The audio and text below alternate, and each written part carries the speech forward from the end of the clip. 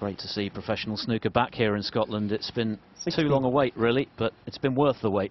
Yep. I think John's going in behind the pink here. Oh, he's underhit it. No, did he get a bad contact Higgins, there, 16. or was that just a bad shot? Just wonder where that white just seemed to stop. So look at this. Yes, that's bounced. He's got a kick, and it's taken the pace out of the white.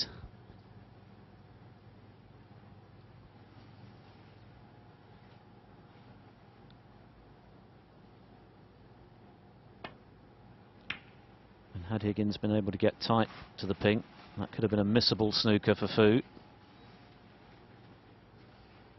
36 the difference. 35 there.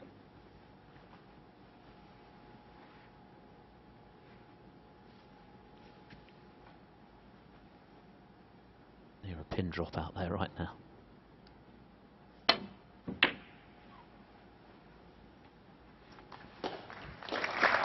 That's a good hit. It's not bad. I thought if he was going to just flick off the pink there, he could have left it over the corner. So 36 the difference, 35 on the table.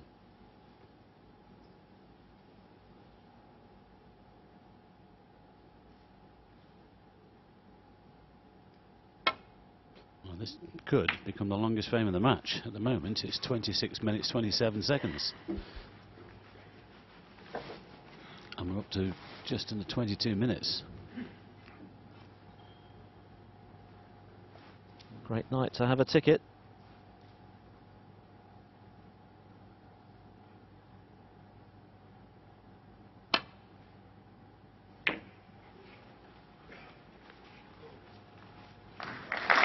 He's played one. I'm not sure whether Marco can swerve around the brown here.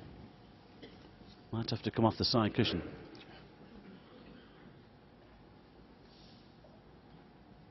Well, if the pink wasn't there, yes, he'd be playing the swerve, but he could swerve into the pink. So he might have to come off the side cushion. It's one of those. He's got to get enough side to go around the brown, but not too much to hit the pink.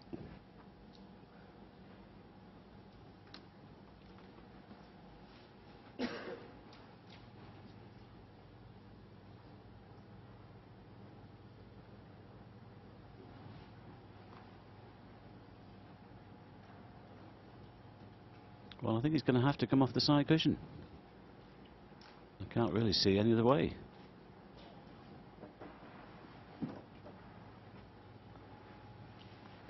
Well, he's looking at the swerve. Oh, this is dangerous. This is really dangerous.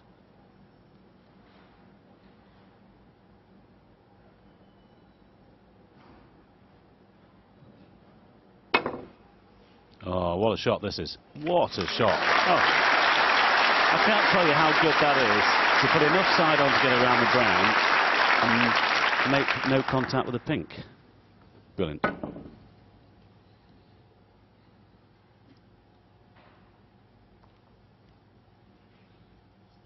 Could have easily under-swerved that, could have over-swerved it.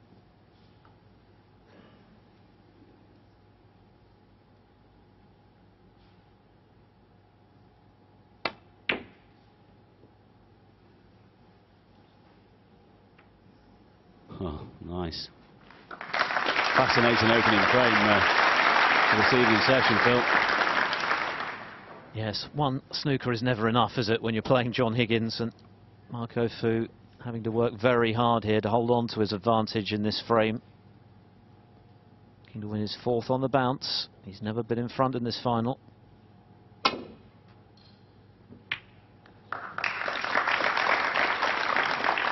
Very nearly got a snooker back.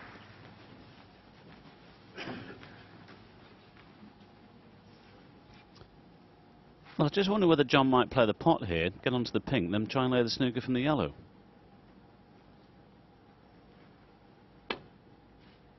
Nope. He's going to wait. The only reason I said that is because there's a lot of colours down that end of the table to be able to lay snookers. I was hoping just to slip past the yellow there, but not to be.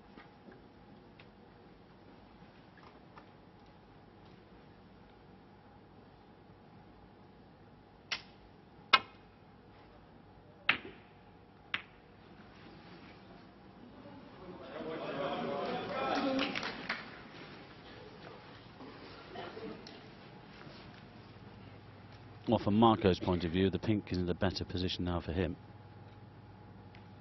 Let's just remind everybody, John still needs one snooker.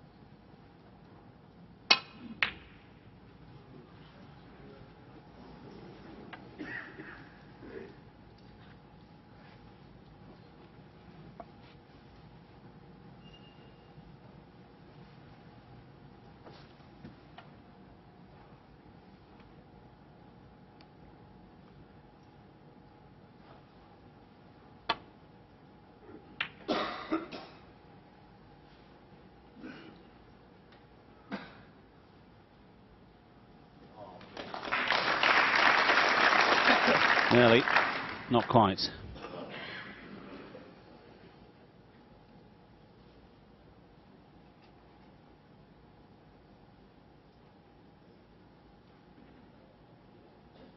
Yes, normally you'd be probably pushing this towards a corner pocket or something, but you cannot afford to do that. The red and the pink, and one snooker would be enough.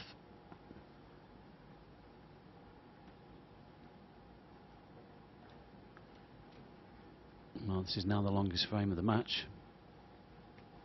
Just gone past 27 minutes.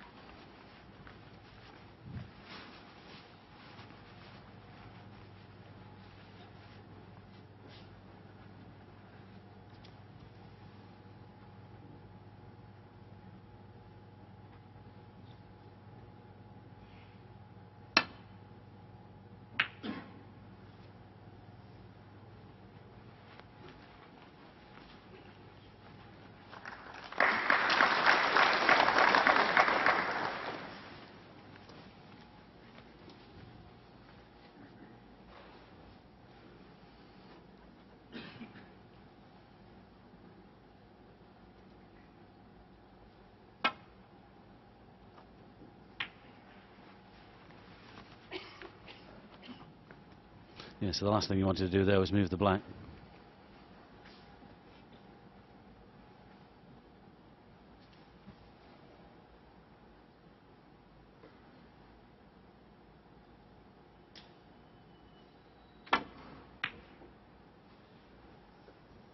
Now, where's this going to finish? Behind the brown. Oh. Brilliant. Could have done with it being tight behind the brown there. Still a great snooker from there. Well, it could be one cushion, top cushion with side. Yes, he's just playing left of the black here with the left hand side. He's thinking about it. The other option is two cushions.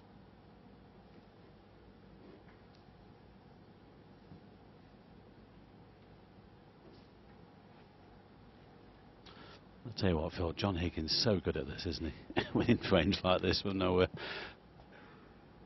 He's putting Marco through the ringer. Fu so close to his fourth straight frame, but he's not there yet. It would be a horrible one to lose.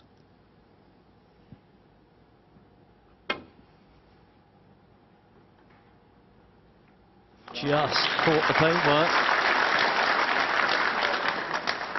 Ah, he's got one back. He's got the old Brucey bonus. And it's a rueful smile from John Higgins there. Fu only just connecting with the red, but it's a very good result. Just keep an eye on the red here. Didn't move much. But it was enough. Now it's John's problem. Yes, good hit. Oh, he's got the double kiss. This frame could be over. The treble kiss, in fact. Well, if Fu sinks the red, the frame is over for sure.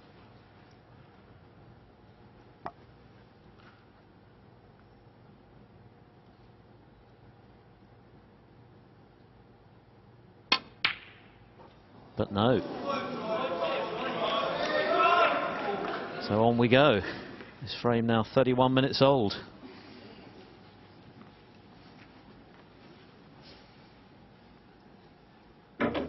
Higgins still needs one snooker.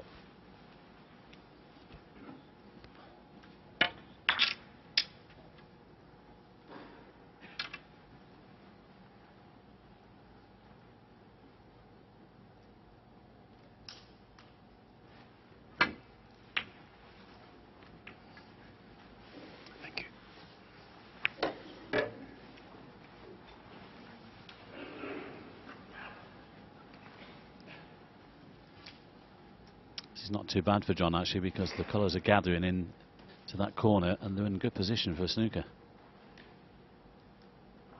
Marco has to be very careful.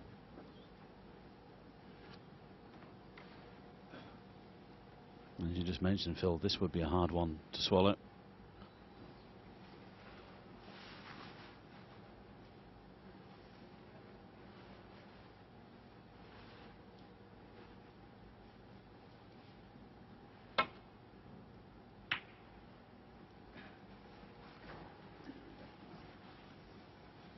Well, just for a second there, I thought the white was going to go into the middle pocket.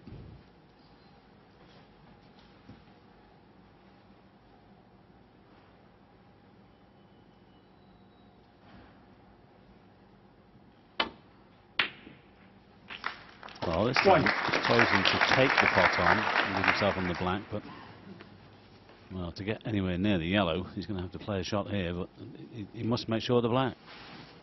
And then what he's going to do, he's going to probably put the white in there to this side cushion and play the snooker in behind the blue or the brown from the yellow.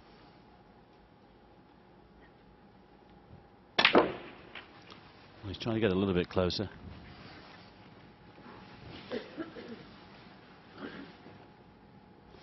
Quite sure how he's going to play this unless he plays a cannon into the blue and kills the white.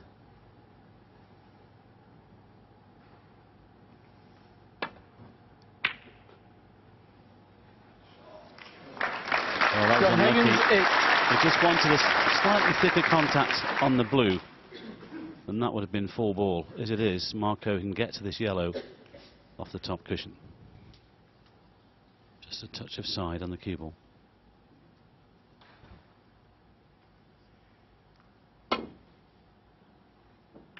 Oh, I thought he'd gone around it. Yeah, a touch more side than he intended for sure, but once again he makes contact. That's all that matters.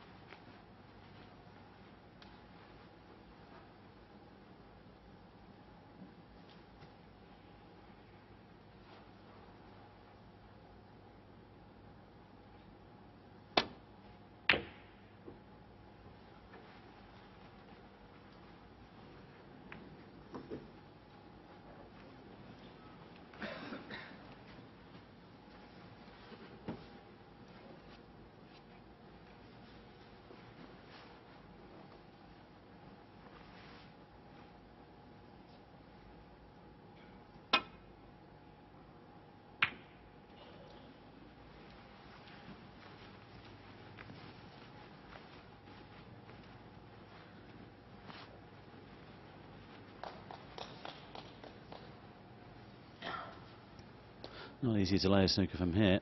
He's got to be careful, doesn't leave the yellow on either. I'll tell you what about this? What about this? Unbelievable. What do you say, Phil? Quite difficult to lay a snooker from there. Well, it was, but you wouldn't think so. Look at Higgins' shot. Another wonderful tactical shot from Higgins. Trying his heart out for this snooker. Well, not difficult to hit, but I was about to say there's a possibility he could go an off here. Well, John might pop the yellow and then try and lay the snooker from the green. He could get him behind, well, pink or brown.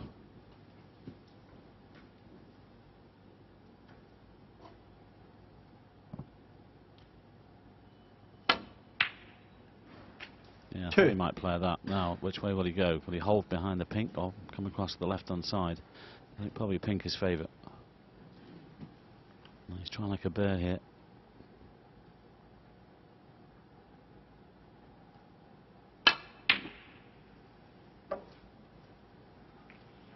No, he'll be disappointed with that.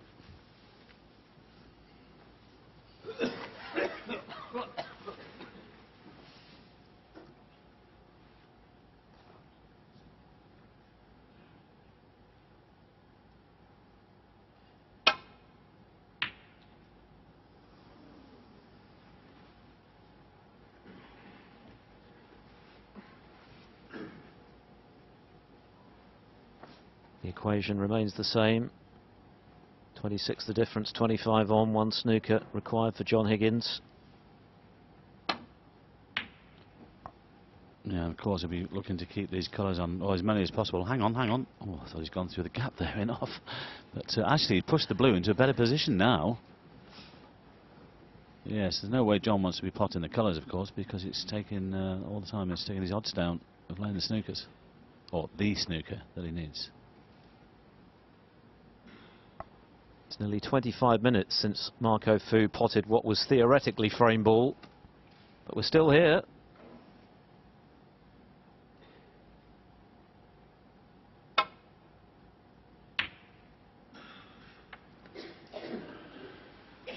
Well, that's not clever, because he's left the green on, obviously, and John might pot this and try and lay the snooker behind the blue from the brown. He's looking at that just to stun off the side cushion, and if he could play that and get right in behind the blue, Marco's in trouble. He could still lose his frame. He had to make sure he got that green safe.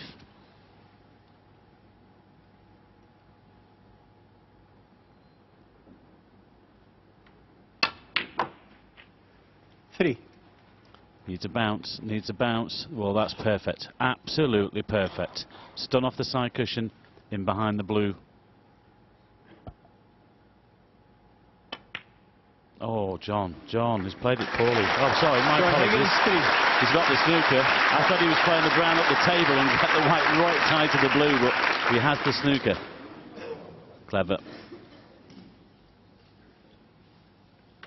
Higgins well aware of the psychological damage this frame could do to Marco Fu were he to lose it from a snooker's required situation.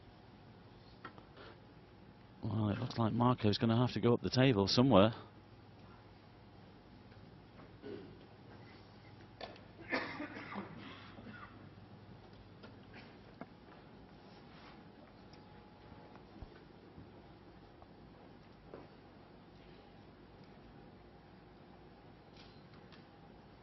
Well, not only is this about the angle, Phil, it's about the pace as well, isn't it? Because he could leave a free ball.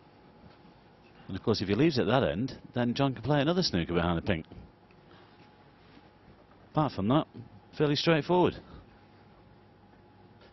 It's a sticky situation for sure. Well, I think it's just twice up and down. Long way he's trying to hit the brown. He's caught the pink, has he? Oh, what a hit! What a hit that is! He's got a quarter ball sticking out there. Unbelievable.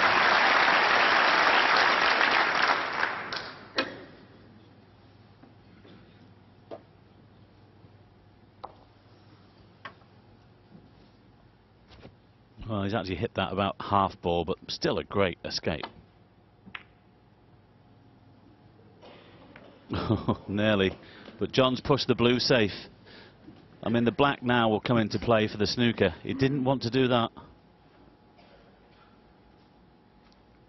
Higgins would have had high hopes when he laid the snooker behind the blue.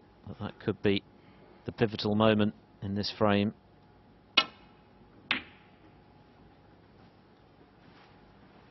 Fu remains the favourite to take it. Higgins still looking for that elusive snooker.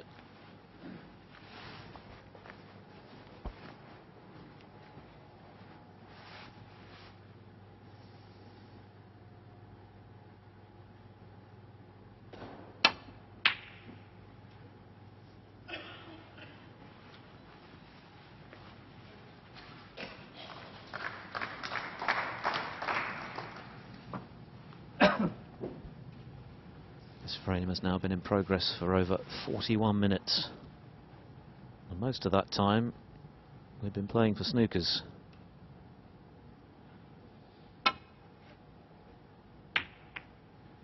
Clever shot.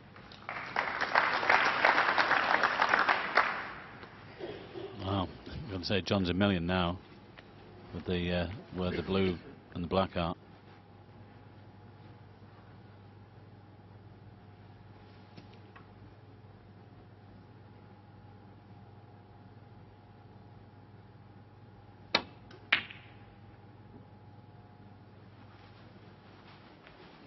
Well, he was attempting to nudge the black, but didn't do so.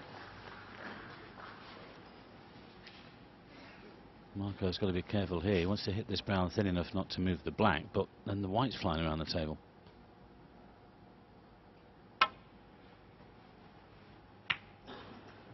Yep, well done.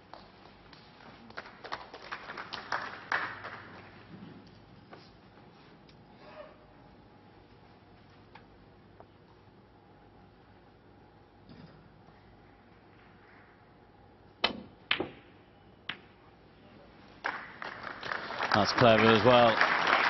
Unlucky not to find the white in behind the pink, but he's put the black into a better position.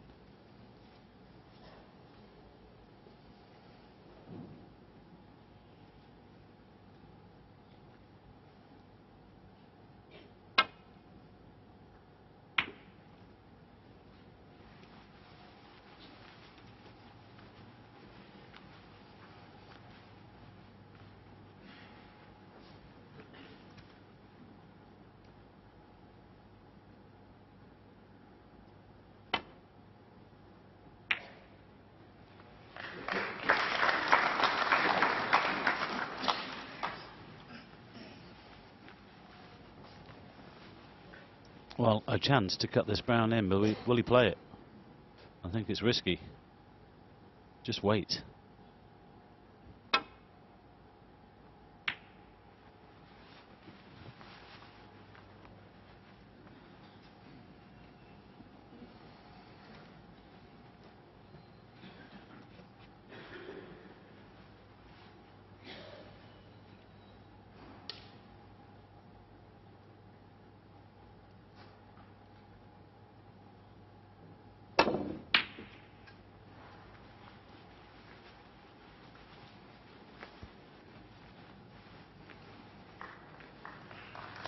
Well, it was always going towards that corner. That's why he needed to get the snooker. He has done, but again, easy to hit. Two cushions. Hang on, has he potted it?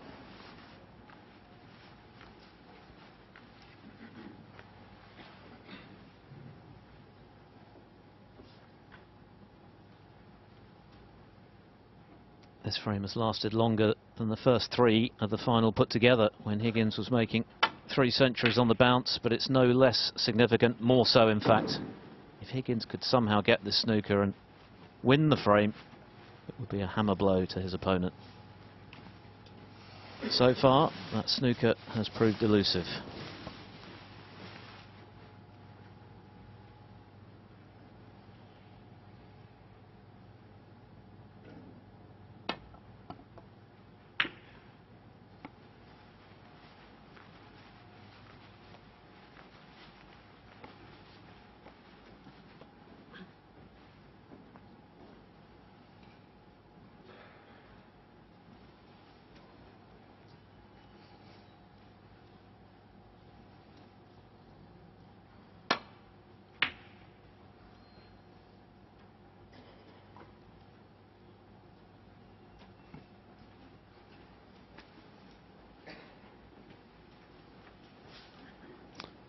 He's got a chance here.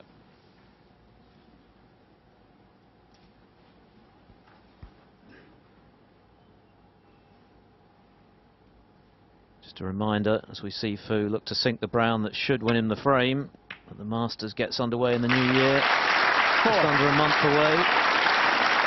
Johnny O'Sullivan, of course, defending his title, going for a record 7th Masters crown at Alexandra Palace. Eurosport will be there. Marco Fu, 4 and the John pink. Higgins remains in his chair. Well, he couldn't have battled more valiantly, could he, for the snooker he needed, but it proved elusive, and that means it is 4 straight frames for Marco Fu, which is remarkable.